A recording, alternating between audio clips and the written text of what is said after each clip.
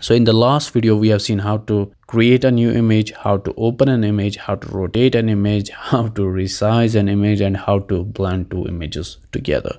In this video, I'm going to be showing you how we can crop an image. So in order to crop an image, we need to define a rectangular box. So if we want to cut a rectangular segment out of our image, we need to define that rectangular box first. So the way we can define that box inside our code is we need to define the upper left point of our rectangular box and the lower right point of our rectangular box. So, or you can say that you start from one point, then give your box a width and give your box a height. So let me show you how we can do that in code. We can say img cropped equals to img.crop, and this crop method will take one argument, that's that box. So I'm going to say box equals to, it's going to be tuple of 4 values. So let's say we start off from a point 20, 20. All right, that's where our box is starting.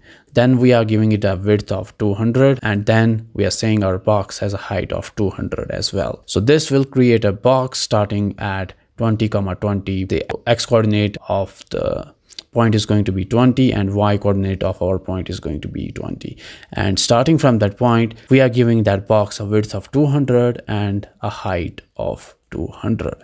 So let's see if it crops our image. So I can say img cropped dot show, and if we save it, run the code, you can see we have cropped an image, a segment of our butterfly.jpg image using Python code.